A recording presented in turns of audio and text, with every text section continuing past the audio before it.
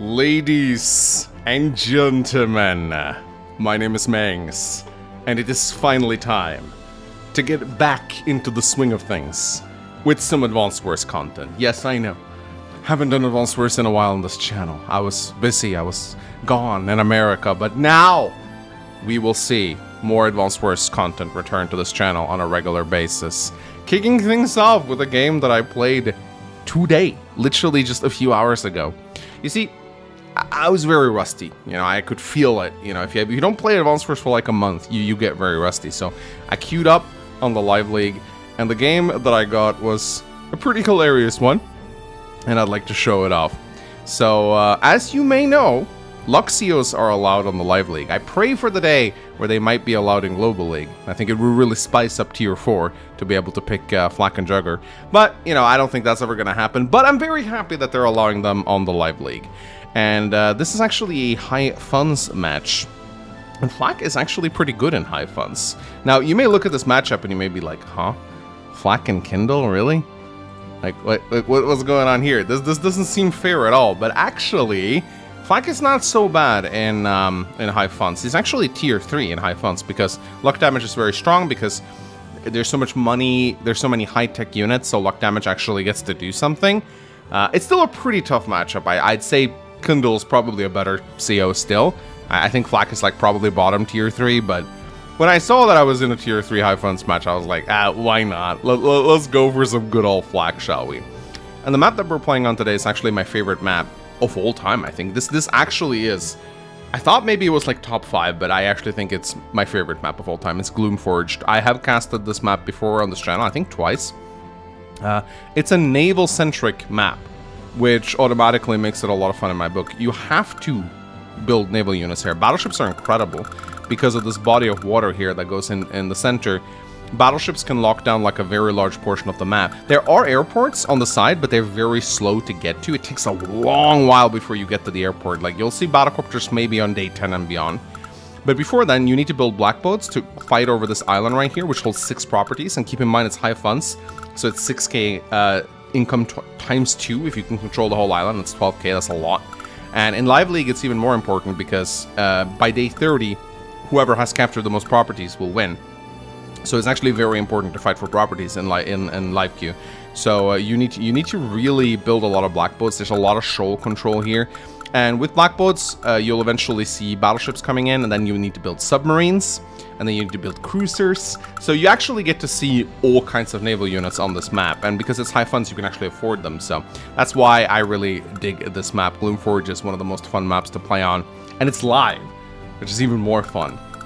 So, ladies and gentlemen, I look forward to showing you guys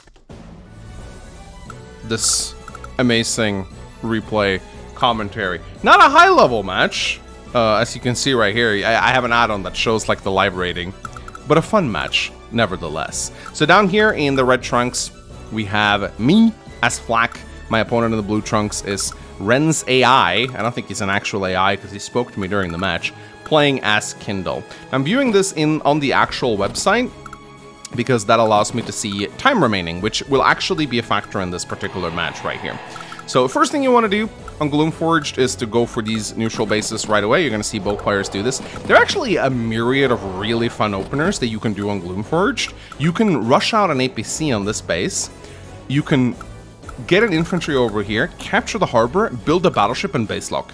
This is actually not a bad strategy, especially if you're playing like a strong infantry CO like Sensei or Sami.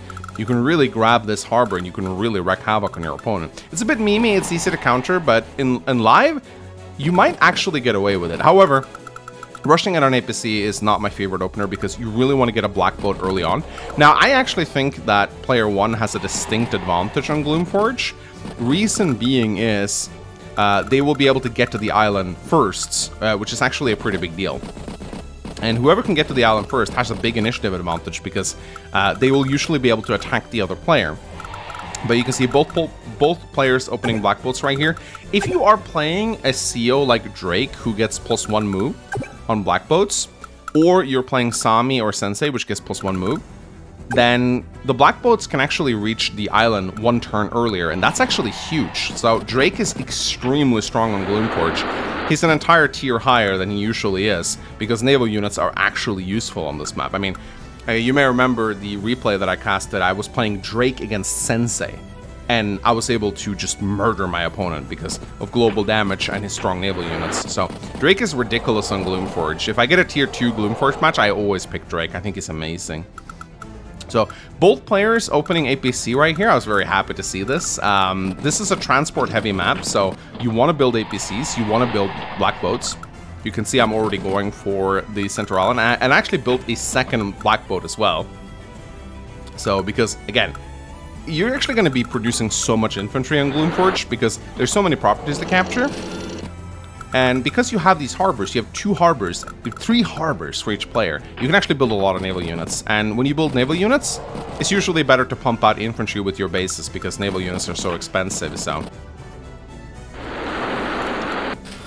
So here, I'm just using the black boats to move my infantry forward a little bit, and here you can see I'm setting up the black boat to transport even more infantry. I want to try and kind of grab the Central Island as much as possible. So, I build a rocket, and I build another APC. Maybe a little bit overkill, but my opponent built 2 APCs, so I was like, why not? You know, I figured it probably will work out. Rockets are very strong on Gloomforge on the sides right here. Like, you can nestle the rocket like here, and you can pretty much like lock down the entire right-hand side. So indirects are actually pretty damn strong on this map. This is a very strange map. This is not your traditional map. Like, you'll actually not see many vehicles at all here. It's going to be naval units, air units, and indirects for the most part. There'll be some vehicles, but because of the narrow nature of the map, they don't really see a lot of play, which I actually think is pretty fun.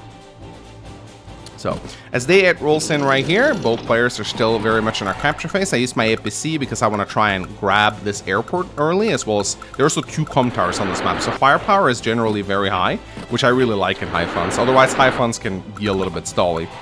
But you can see, I'm moving infantry over to the island. I really want to try and grab these properties early. If you can control the entire island, then you're in a very good spot. However, my opponent is already building his first battleship. And this battleship is going to be a problem because it's soon going to be able to lock out the entire island. And I don't really have this harbor yet, so I can't really build a submarine. I can build a submarine on the left-hand harbor, but the submarine won't really get to the battleship in time, so there's really no point. But my opponent has a tank right now on the left side, and he's using his black boats to transport even more infantry to the center island. And now he builds a cruiser anticipating the submarine, so it's a bit of a bold move right here, but he knows that I have to build the submarine to counter this battleship, so he's just preemptively building a cruiser. Cruisers are units you almost never see in Advanced Wars because they're really bad, but on Gloomforge you actually need to build them because they're the only counter to submarines, and because battleships are so good, you will see submarines out of the enemy. So this is what I love about, like, naval combat actually works in Advanced Wars as long as there's an incentive to build battleships. Battleships is what starts the entire chain. So when you build battleship, your opponent builds subs. When your opponent builds subs, you build cruisers. And then your opponent, you have to build battleships to counter the cruisers, and then you bring like bombers out to try and counter the cruisers, which may lead to your opponent building carriers to ward away bombers. So again, kind of the naval avalanche, or the kind of like the what's the word I'm looking for here? It's like a cascade. It starts whenever battleships come onto the field. So I build a battleship of my own. Again, I don't really have this harbor captured yet, so I would have loved to build a submarine, but since he has a cruiser, I'm like, okay, fine. I'm just going to build a battleship on my side. I'm okay. And here I decide to do something a little reckless. I actually attack Kindle on a property, and I start capturing here. This does give him... This is, in hindsight, not a very good move on my end. Keep in mind, this is live, so, you know, neither of us are playing, like, super optimally. But I really should. This is a bad engagement. I really shouldn't have done this. This was a net loss for me. It does have the benefit of keeping his battleship locked down in this position. He could have moved the battleship down here and locked down my harbor, which would have actually been a problem. Because the submarine, if I build a submarine, he'll shoot on the submarine and he'll deal a lot of damage to me. So, yeah, thinking about it, maybe it was like a good idea to like trick him into keeping his battleship stationary. So, he does have a tank here, which is a bit annoying. It's going to start interrupting my infantry. He moves his cruiser down as well, using his APC to try and get the airport, which is smart. Day 10 rolls in. I'm now going for both my comm towers. And here I make a little bit of an oopsie. I do not capture the comm tower first before I attack. I hate it when I do this. And again, I love how the black boats can be used for repairs. It's so cool. And now you can actually see I have a very big infantry presence on this island, but he does have a battleship in better position than me. This rocket is not really doing a whole lot. I mean, it's kind of threatening infantry, but I'm not, in hindsight, I wasn't super happy with this rocket. I think I would have preferred to save up money for like for another battleship instead. I do have 46k in the bank though, so I do have a lot of money to spend this turn, and I build a battleship on my right side, as well as a lander. Now this lander, I kind of regret building it. The idea is to try and get, like, I didn't have enough money for an anti-air. The idea was to try and get an anti-air on the island because that locks down any air pressure that your opponent will be able to bring later. I only had enough money for a recon, so I was like, if I can get a recon on the island, I guess that works. But he does have battleships in position, so it's not like the recon will have free reign to target infantry. It will get shot down eventually. And this tank is just being very annoying right now. I don't really have a good response for it. So, in hindsight, I think instead of a lander, probably should have built a tank instead. So, a little bit annoying, and now he has 2 battleships coming in. He's doing a good job warding away the island. Like, I'm not able to take this. And now, look at this position of the battleship. This battleship now covers practically the entire island. So he has 2 battleships in position right here, which means he's going to win the central island. He brings in his cruiser as well, just, you know, there's no submarine yet. But he builds a submarine to ward away this battleship. So you can see the naval combat. The naval combat is in full swing right now. And it's going to be a lot of fun. Like, naval combat is just so much fun. He builds a tank on the right side, which is probably a smart move. I bring both of my black boats. I love it when you have 2 black boats because you can use them to refuel each other. And then I build 2 more infantry. Again, I don't want to give him the center island. I may not be able to take these properties, but I'm sure as hell going to try and prevent him from taking mine. But I am moving all over with a decent size force on the right-hand side here, and my battleship is also in like a decent position right here. And I'm getting ready to transport a lot of units next turn. Using this APC just to protect my infantry at this point. Now I have to build a cruiser because I need some kind of counter to the submarine right here. So cruiser comes out. I'm trying to stay out of range of his battleships for the most part. So day 11 rolls in. My opponent dives the sub. Captures the comm tower, deals a little bit of damage to my infantry, not a bad move. Attacks my APC. And now he's going for this property as well, so my opponent actually does have a decent income lead on me right now, so I do need to do something about that. He's moving his battleships just on the outskirts of my range. Builds a rocket. I think the idea is to try and protect his own submarine against my cruiser. But that's still a trade I'm okay with taking. Like, I'm okay with trading a cruiser for a sub anyway, so. And it's not like the rocket one-shots the cruiser, so it'll only be damaged. So here I'm like, okay, I don't want him to take this property. He already has an income lead. I'd like for it not to be bigger. I set up my rocket in a defensive position right here. And this turn, I get a little cheeky. I decide to do a huge amphibious assault right here. I just go ham. I even move in my lander, and I unload the recon on the shore, which... probably not a great idea. This lander's going to be a target. I think battleships can... with a comm tower, they one-shot the lander, I'm fairly certain. I'm pretty sure they do. So that's like a one-shot immediately. Yeah, 104%. So, not great. Not great. Oh, I think I skipped a... oh, what happened here? Oh. What did I do? Oh, there we go. Sorry, I skipped. I went 2 turns back. So yeah, here I actually just decide to let his sub attack my battleship, which may not be the best, but I figured I could just destroy the cruiser. And he moves in his rocket to protect his submarine, but that does allow me to get a shot on it. And he kills my lander. Yeah, kills my lander and my black boat. So I lost 2 transports there. And he pops his Urban Blight. So, a pretty scary turn for me. He's doing a lot of damage. And he's transporting more units. I lost 2 transports, which is actually a pretty huge blow. So, maybe not the best play for me. He's also threatening 2 properties on the left-hand side here. So I was a little bit sad about that. Now we're starting to build battlecopters out. I pop my barbaric blow. And my goal right now is to try and clear out this entire island.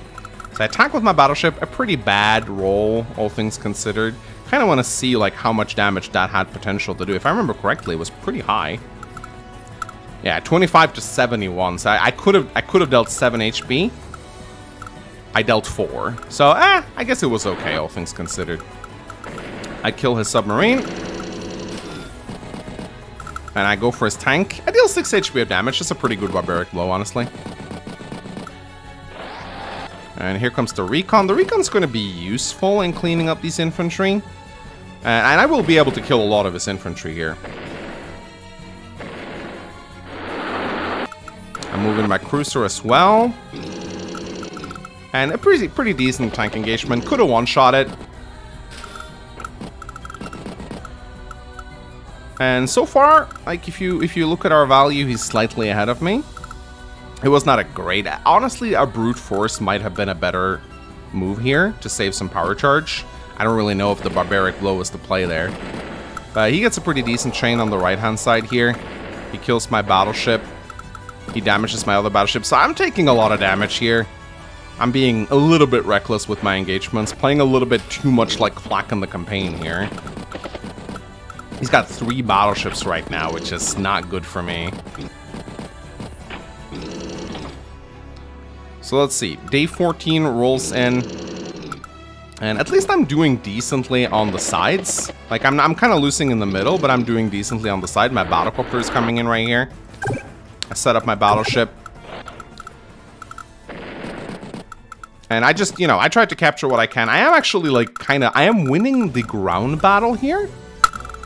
But I'm losing the naval battle. So his battleships are free range. But I think if I can just keep his battleship focused on shooting on my infantry, then maybe I can just keep them locked down forever and win on the sides. That's kind of my game plan right now. And I am kind of winning on both sides right here, so I don't hate my position, but he definitely has a big value lead over me due to taking those naval engagements right now. And I continue to just, once again, I'm placing my black boat in range of a battleship. I really have lost too many transports in this. I should have transported here instead. I don't really know why I did this. Again, live league, I didn't check all the ranges.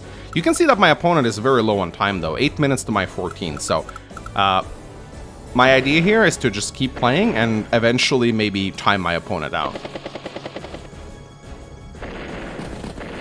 So he's moving in with a battlecopter here though, which is going to be problematic for me. And he still has both of his transports, and he kills my transports. I actually have no transports left. He's killed 2 black boats. He's killed 2 black boats and 1 lander. And this is actually a problem for me right now, because I cannot transport any more units. So I really should have taken better care to protect my transports in this battle. I really shouldn't have given him all these free hits. He builds another cruiser. So his naval force is actually pretty scary. Now, he also does a very annoying move here with the sub, blocking in my sub. He kept attacking my battlecopters with his units. I'm not really sure why he did that. Bit of a weird play from him. Alright, so day 15 rolls in. I have my power ready, but I don't think I pop it this turn. Recon is actually being pretty valuable. I'm killing a lot of infantry units, but as long as he has 4 battleships right now, so it doesn't really matter how many units I kill. He's going to take the island eventually, especially considering I have no transports. But again, my battlecopters are doing pretty well. He should have built an anti-air on the left-hand side. His cruisers can't really reach my battlecopters in this position, so... I'm actually liking my position on the left-hand side. I have a lot of infantry ready to cap these properties. So even if I'm going to lose some of these properties, if I can take the side properties, it should all be good. I have to build 2 black boats this turn because I lost so many transports. So... now I'm going to get shelled by battleships again. And my recon, good old recon Chan, is also getting taken out. So he's amassing a very big armada in the center here, and this is starting to get kind of scary. So I'm a little bit scared right now. He pops another Urban Blight. It's so annoying how many Urban Blights Kindle can fire off in high funds. He also gets to shoot on my rocket, which is not great. And he also built a bomber from this airport, so now I need some kind of response to that. So So it's my turn. I pop my brute force to see if I can get some decent luck rolls. I'm trying to take down this tank, but it's just not working. It remains on 1 HP, which is very sad. I bring in an anti-air to ward away the bomber. And he allows me to get a pretty good position with my battleship here. Of course, he does have a battlecopter, but I also have a lot of battlecopters of my own. But I am starting to dominate on the left-hand flank here. He needs to be careful. He really doesn't want to lose this comm tower, so he needs to do something here. And I am kind of just going scorched earth on a lot of his infantry, but he has 2 transports ready to transport more infantry into the island, so I really won't be able to hold on to this island. It's only a matter of time before he takes it back. He gets a decent shot on my battleship here with the battlecopter. Doesn't do too much damage, but it's still annoying. But I'm still a little bit behind in income, and I am lacking a lot of naval units. However, my saving grace is the timer. Look at this, my opponent is at 5 minutes. He's going to be on increment real soon, and at that point, he's going to start to play really poorly. But he's bringing in a lot of battleships on the left flank, and this is very scary. And he builds a carrier. Pretty good move on his end. It completely shuts down any battlecopters in the area. 30,000 is a big investment, but I think it's a decent price to pay in order to completely lock down air units on one side of the battle. So carrier is actually a pretty good unit on Gloomforge, which is another reason why I really love this map. So here, I decide to go for his battlecopters. I get a nice little shot at his battleship, and I pop another brute force. I do get a shot at this rocket, which I like. That's kind of sad I didn't kill it, though. But I was pretty happy with the damage I dealt to him this turn. I move in my submarine. The hope is to try and trap his bomber. I don't think he's going to fall for it, but I'm actually dealing a pretty significant damage to him this turn, so I was pretty happy about this. So moving in on the sides, bringing in artillery, hoping to maybe lock down his harbor eventually. So he actually took a lot of damage this turn. I think I was almost able to equalize our unit value. He's still ahead by about 50k, but look, I was able to deal a lot of damage to his naval units this turn. So here, I was very surprised to see him not pop Urban Blight, but now he's capturing 2 properties on the island, and eventually he's probably going to get these 2 as well, so it's a pretty good counterattack from him. He's dealing a lot of damage. My sub went down, very sad. And look at the armada that he's massed on the left-hand side right now. This is getting very scary for me.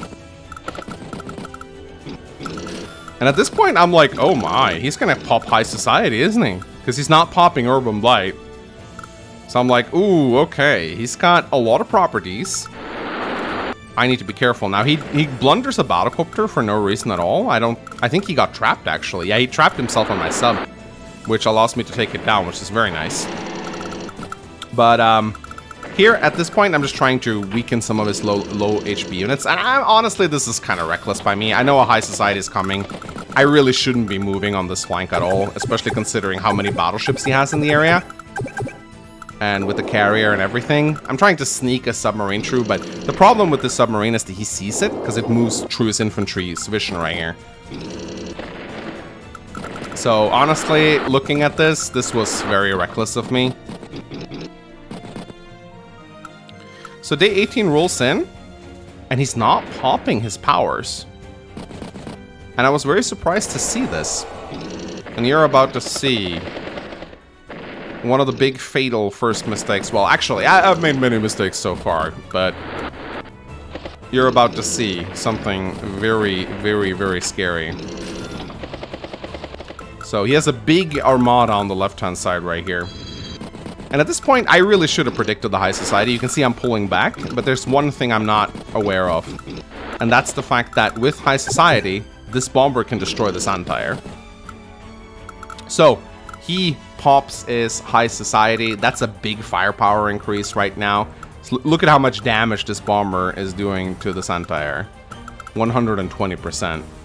So, he goes in with High Society. He murders both my anti-air and gets a really good engagement on my tank on the right-hand side as well. Ooh, really bad. I was winning on the right-hand side, now I'm losing.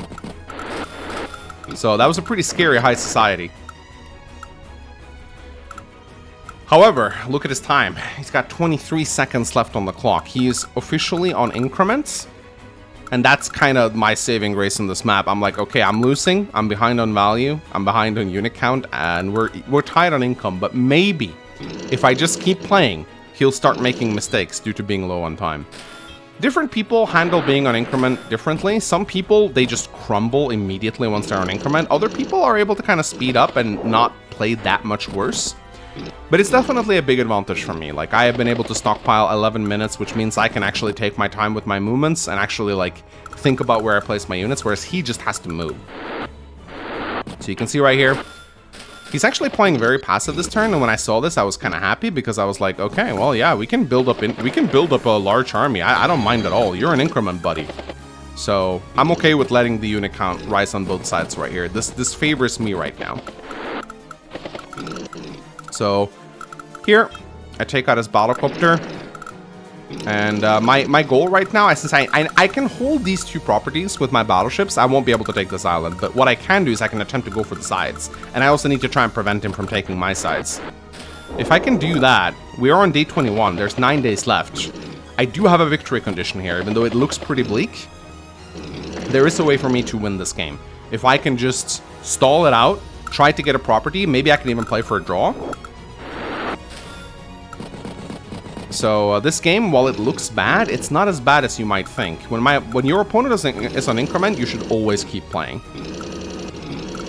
But here, he is able to secure this property right here. I also blunder and I put a battlecopter in range of the carrier, but he also blunders and put his carriers in range of my battleship. So I think it's a fairly good trade, all things considered. So he goes hard for the right-hand side right here. And this turn, I take my time. And I remember sitting in Move Planner because I had like 11 minutes stockpiled up. And I find a pretty decent attack. I take out his battlecopter, I shoot on his carrier, I activate Brute Force. And this is a little bit of a gamble right here if you look at the damage. 78 to 146%. So I'd say it's like probably like... Someone in the comment section can probably do the math, but I think this is roughly like a 60 to 70% chance of success. But I am able to take out the APC, which allows me to bring my fighter in and take out his bomber. So this is a good engagement on my end. I attack here, probably not the best idea. But now you may notice that my battlecopter actually is uncontested in the center right here. He doesn't have any battlecopters or like he has a fighter here, but this battlecopter can actually do ward away most of his infantry here. And my opponent is on increment. So I go in with my Empire, which are pretty potent during black power. I almost said flak power.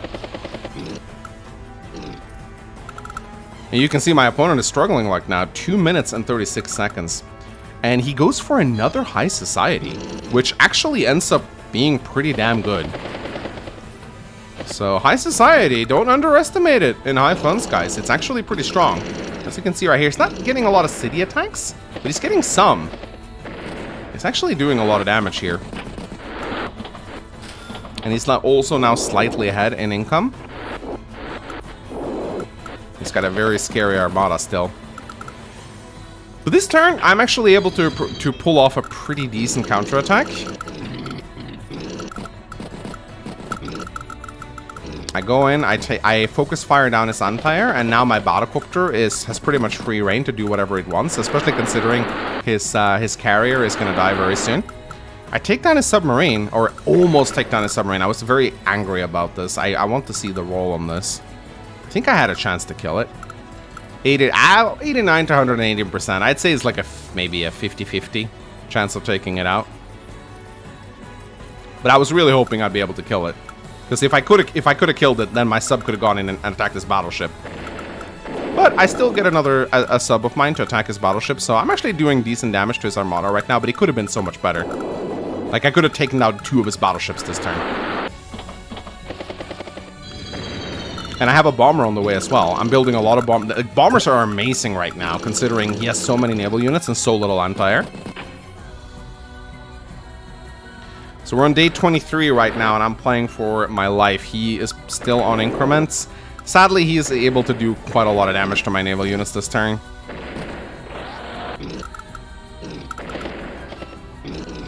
but I'm not completely out of the game yet. I have to prevent this capture at all costs. This is extremely important.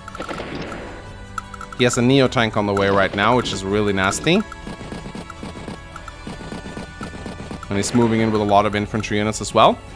This turn, I activate a barbaric blow, and I blunder myself. Oh, I was so mad. I was so mad. I completely forgot about this stupid sub. So, yeah, that was really stupid. That was incredibly stupid. And, this barbaric blow, it's okay, but it's not great. So, yeah, this was a big blunder on my end. I thought at this point I may have had a chance to turn this match around. But this following turn is just completely devastating. He activates a third high society, and he just lays into my troops. Everything I have just gets blasted off the map. And this turn, I build the 3 missiles of shame, and I resign. So, that was the match. A pretty chaotic match. Pretty wild match. I think I had a chance of winning, I think. My opponent, again, like, he had 2 seconds left. He played actually pretty well on increment. But I think if I had played this a little bit better, I think there would have been a chance for me to turn this around, maybe. Maybe. I could have maybe played for a draw at least. But I clutched, and I lost. But I still thought the match was fairly entertaining, and maybe you guys enjoyed it as well. I promise, guys, there's going to be more Advanced Wars content coming back on the channel. Sorry for the long absence. If you enjoyed this video, please give it a like and a comment. It really helps out a lot. And, yeah. My name is Mengs. I'll see you guys next time. Bye-bye!